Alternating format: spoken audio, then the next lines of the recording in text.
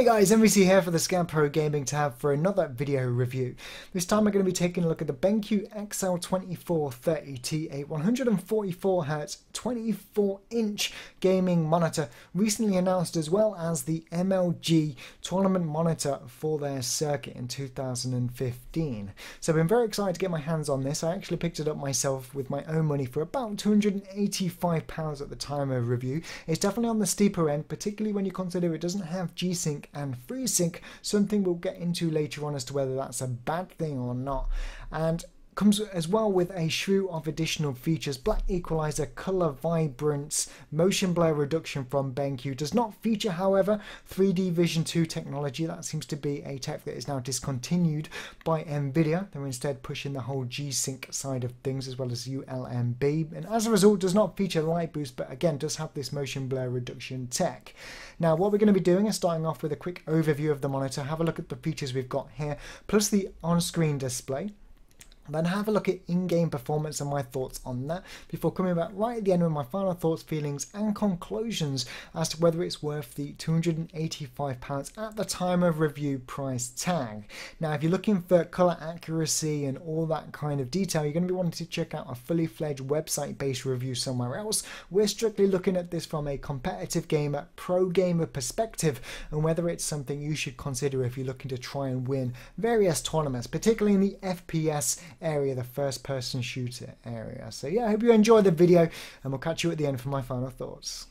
The BenQ XL2430T is a high refresh rate 1080p 144Hz gaming monitor featuring a 1 millisecond TN panel with support for up to 16.7 million colours through 6-bit FRC. We have a variety of connections here. We've got dual link DVI, DisplayPort 1.2, two HDMI 1.4s, a VGA port, a 3.5mm audio input but no speakers, however, output to a headphone jack, a microphone jack, and two USB 3 connections on the left hand side, which can be activated through the use of a USB cable directly into the back of your motherboard. And finally, an input for our S switch that sits nicely in the base should you want to use it. Now whilst we haven't got the inclusion of Nvidia 3D technology to here like previous screens, we do have BenQ's proprietary blur reduction feature, as well as colour vibrance, black equalizer, and everything else we've come to expect from BenQ. But what really separates this monitor from the previous range is its new stand. It's made entirely of aluminium alloy and has red notches along the height adjust and the rotation, allowing you to set your desired position. So if you do travel to an event, you can always make sure you get it back to how you like it, either when you get there or return home afterwards. But in terms of the stand, I do really like it, and I'm curious as to why they've not used this stand on the upcoming G-Sync monitors, because that reduced depth for me using my keyboard at a slight angle means it never really gets in the way, and it's definitely a welcomed improvement to the monitor. So without further ado, let's have a look at the on-screen display and display pivot software that comes bundled, allowing you to customize the monitor via your desktop. So straight off the bat, let's go into the OSD and show you what feature set you're getting here for your money, the things you can mess around with, and how they cross-link into display pivot, the software you can install to your system, and potentially make your life easier. So straight off the bat, you can see I've customized the top three. We've added blur reduction, black equalizer, and low blue light. You can customize these top three keys if you want. These are the three that I choose to use most often. Low blue light is a flux alternative, tones down the whites, adds a bit of a yellowy tone to them. Black equalizer lightens up those dark areas so you can see easier, particularly useful in zombie games and games like Counter-Strike in those dark corridors. And blur reduction, which inserts black frames or refreshes the screen, introducing flicker to remove all ghosting at the cost of slightly increased latency. But the only thing I did change out of the box is to go into picture, and I changed the picture mode from FPS 1, which was a little bit washed out, taking advantage of black equalizer, and I dropped it down to standard. And that's really the only thing I changed. Once you've did that, you have to go into game settings and down to instant mode and turn this on, as standard by default has instant mode turned off. But anyway, back into picture, we've got brightness at 100, contrast at 50, sharpness at 6, I increased that from 5, gamma at 3, some people might like to lower that, and again, I'm not calibrating it using a Spider 4 or anything like that. I'm just going off feeling and calibrating it close to my Iyama screen next to me, so they both look about even. Now, color temperature I've got set to user define with full RGB. I've got 100, 100, 100. AMA, we've got off, high, and premium. This is our ghosting when we're not using BenQ blur reduction. AMA of off is your slowest response time. In other words, about 5 milliseconds, quite a lot of trailing there. Premium is our fastest response time, however, does introduce heavy overdrive trailing or overdrive artifacts, inverse color trailing, so to speak. You can see that on the screen now from fast shutter shots taken at blurbusters.com. And high is our in-between value. Again, a little bit on the strong end for my taste. However, I'd rather have some overdrive trailing than no overdrive trailing. But on top of that, if we go back in here, we also have dynamic contrast. I currently got that set to 0, and reset color if we want to. Now, down in display, we've got our inputs, our DVI, our DisplayPort, our 2 HDMIs, and D-sub. And we've also got display mode, which I've unfortunately not been able to get to work. I don't know if this is because I'm using DisplayPort 1.2 or something else, but I can only ever use full. Either way, we've got aspect 1:1 and a variety of different resolutions and aspect ratios. If you play something like Counter-Strike in a lower resolution, that could be useful if, like I say, you can get it to work. And we've also got smart scaling, HDMI, RGB, PC range, overscan, and geometry, depending on the input and resolutions you're using. They will become available. Now down in system, we've got headphone if you take advantage of the 3.5 audio in, or if you are connecting through HDMI or DisplayPort 1.2. We've got our OSD setting here, language, display time, and OSD clock. We've got custom key 1, 2, and 3, which I have set. Again, the convenience factor with this monitor is huge. I really love the fact that you can set up these custom keys to things like that. It is a huge benefit because I constantly change the amount of black equalizer I've got depending on the map. Information, gives you all our information here on the monitor and what's currently running. Other setting, resolution notice, buzzer. Kind of neat actually. I don't use it for the purpose of this video, but usually I do. Input audio switch, don't use that. Auto pivot sensor, great in combination with display pivot software. It will automatically detect when you've turned it 90 degrees and swap the resolution on itself. We've got auto power off, LED indicator, and that as well. And finally, the main crunch of things, which is going to be game settings. Here we got blur reduction, black equalizer, color vibrance, low blue light, instant mode, auto game mode, and save settings. Now, let's start off with motion blur reduction. Essentially, BenQ removed 3D Vision 2 technology and implemented their own blur reduction into this monitor. You're forced to use this if you want to use it, and that's not necessarily a bad thing. It works really well. Essentially introduces flicker back onto the screen. So what is otherwise a flicker-free monitor suddenly doesn't become so once you enable this setting, but as a result, we'll insert frames, black frames, to remove ghosting. And when this happens, you do get at the cost of increased latency. Now, personally, I find it to be very useful playing Dirty Bomb when people are spamming jump and crouch and I'm tracking them with my crosshair. It really did make life easier, and I personally thought the benefit outweighed the cost of the increased latency. However, in every other game I've played, and that is a hell of a lot, be it single player or multiplayer like Counter-Strike Global Offensive or Quake 3, I always use blur reduction disabled because the increased latency can be felt there. For some reason in Dirty Bomb, it just really made sense to use it.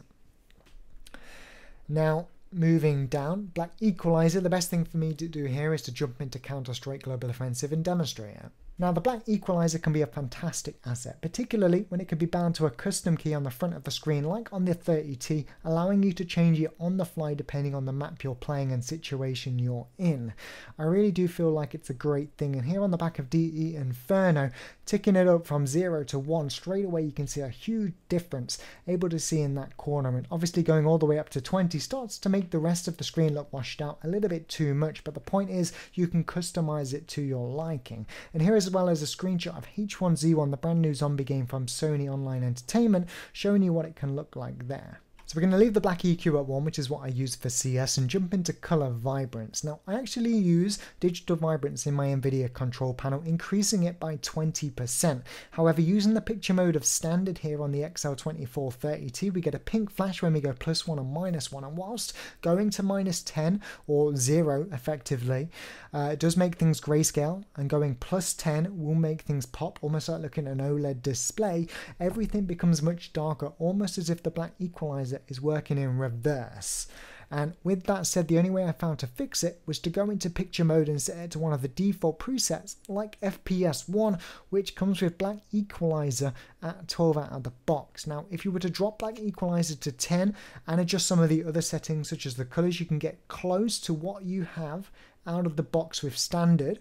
However, I do find the black equalizer at that level does flash as you come in from dark to light areas. The monitor almost flickers about, and it's not something I was prepared to play with. So I've actually defaulted myself to using standard and ignoring color vibrance whatsoever, and I would definitely recommend you just use your graphics card alternative in the drivers. So instead, I'm using that low blue light filter for my third custom key, and I actually find it looks great. It tones down those whites, makes things a little bit more yellow, easy on the eyes late at night, and it's a great feature to have rather than installing Flux, which can have a negative effect in game, whereas this will not. We've also got auto game mode, which is going to take advantage of the various profiles that you can download to USB, and again, pre-save onto your desktop that will automatically load depending on the game you launch. You have to have Display Pivot installed to take advantage of this setting. And finally, save setting, which you can save to gamer 1, 2 or 3. But yeah, with that said, let's have a quick jump into some gameplay and my thoughts on how it performed in testing. So this video is getting quite long now, so let's make the actual gameplay segment, funnily enough, the shortest part, because I've been playing with the monitor for about 2 weeks now, and I gotta say, almost flawless experience with the monitor. Yes, I would still like a couple of extra overdrive settings to go alongside high and premium, as it is quite aggressive, but after about 10 to 15 minutes, like on the original 11T that I reviewed, I quickly forgot about it, and actually, you get a very sharp image with motion blur disabled over some of the other monitors on the market as a result. And to be honest, with instant mode enabled, therefore input lag being at its lowest, I had no trouble in any game aiming at people, tracking them in Quake 3 Arena, hitting headshots as they peeked out from doors. It is a fantastic gaming monitor, and I'm confident that all of the Counter-Strike players at the MLG X Games event must have found good home playing on that screen. However, the question you need to ask is, do you want G-Sync? Because this is the only area of the monitor that it's let down by, is the lack of that technology. G-Sync will remove tearing, of course more present at the lower frame rate, so more single player and casual games where you cannot hold 120 to 144 FPS at all times, then G-Sync is something to look into.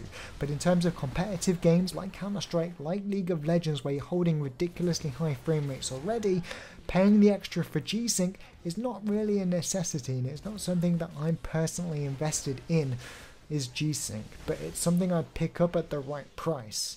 So it all depends. If you can get a good budget G-Sync monitor with all the features of this screen, sure, pick it up. But if you can't, do you necessarily need it? And that's kind of what the gameplay segment is, because aside from that, it was a fantastic experience playing on the XL2430T. So final thoughts for the XL2430T. I absolutely adore this monitor. There's very little I dislike about it. In fact, the only thing I do dislike is it hasn't got G-Sync and ULMB. It does have BenQ's blur reduction, which is great by the way, but you get ULMB with G-Sync. So for those of you that play casually and you want that, particularly at the £285 to £300 price point, you can definitely get a good budget monitor that's going to do the job. Whereas if you're looking at the BenQ G-Sync monitor with the older stand, you're going to be spending well over the price of this screen at today's price point, which is the end of January pretty much. So yeah, in terms of this monitor at £285, you're getting a fantastic feature set. And I think the main thing about this is convenience, because currently right now I've set up the on-screen display to enable the front 3 buttons, or 3 of 5 at least, to do the blur reduction, enable, toggle on and off, to toggle and set and customize the black equalizer, and to adjust the color vibrance. So I've got easy access to everything, which is great, because on a lot of other monitors on the market you have to go through the on-screen display like at least 15 button presses just to get to where you want to go. Slightly exaggerated, in fact a lot of exaggeration there, but you get my point. It's simply one button and then up and down, and you've got pretty much everything you could want to customize in game. Now again, once you set it to the standard color preset, it looks great. I think the black levels are good. There's I think only the ViewSonic VG2401MH that has looked as good, if not slightly better, than the BenQ XL2430T. What I did kind of be disappointed with is the overdrive trailing. As per usual with the BenQ, it's very aggressive. You've got 3 settings, one of which is off and 2 of which is on. One's way too aggressive and one's sort of like your in-between value. I would still like to see BenQ add maybe another 2 along the way, so you've got 5 total settings. But again, you'd rather have some overdrive than no overdrive, or some overdrive trailing rather, because it's going to make the image sharper when you're not using blur reduction. Now in terms of blur reduction, I actually found this really useful for Dirty Bomb, where people are spamming jumping corridors, crouching, where you're really aiming for those heads and you've got fast moving objects. It was useful, and to be honest, whilst I do feel the increased latency in other games like Quake 3 and even Counter-Strike to some degree, I really feel like the benefits of blur reduction outweighed the negative increase of input lag when it came to Dirty Bomb. But again, that was the only game I found it useful in. For the rest of it, it was useless. And in terms of useless features, color vibrance, I rather use digital vibrance in the NVIDIA control panel, to be honest. You got more control over it, increments of 1 from 50 all the way up to 100 or to -0. To make it grayscale, whereas on the screen you've only got 20 values you can choose from, 10 positive, 10 negative, so to speak. But what is useful is the black equalizer, and again, like the LG screen also available on the market, because of the convenience of ease of access you've got, you can simply toggle it up and down whenever you like. You don't have to go through the on-screen display, which is actually a problem with a lot of other screens that feature similar technology, is the lack of ease of access. And particularly with the latest releases of zombie games like Dying Light, H1Z1, when it gets to nighttime and you want to get that extra competitive edge, maybe you can see something moving in the distance and you just want to have a quicker look without ruining the immersion all the time. Quickly toggle it on, toggle it off, and you'll get a better view. And to be honest, it's a fantastic feature, and I really think every monitor should implement it. But in terms of negatives, £285 is still very steep, and if you don't need some of these features, or if you don't need DisplayPort, you can pick up the 11Z, which comes in at about £210 to £220, a saving of about 60 to 65, again at the time of review, and you're getting exactly the same feature set. You're getting NVIDIA 3D Technology 2, which again has been discontinued, but you still get to use Light Boost or BenQ's motion blur reduction technology, providing you get firmware version 2, which is the superior one for changing things in the Blurbusters website. But in terms of the feature set you get with the current blur reduction as well as the display pivot software, it is just a feature-packed monitor, and at £285, if you can afford it, there's very little you're going to dislike about it unless you're wanting G-Sync and FreeSync. Apart from that, I think it is a near perfect screen. I guess the only thing I would like to see is thinner bezels from BenQ and more overdrive control again. But yeah, please, if you want to win tournaments, this is definitely a screen to consider. And if you have any questions or comments about the screen or the review itself, just let me know in below and I will get back to you. But yeah, for now, we'll catch you next time here on the Scam Pro Gaming tab. Take care.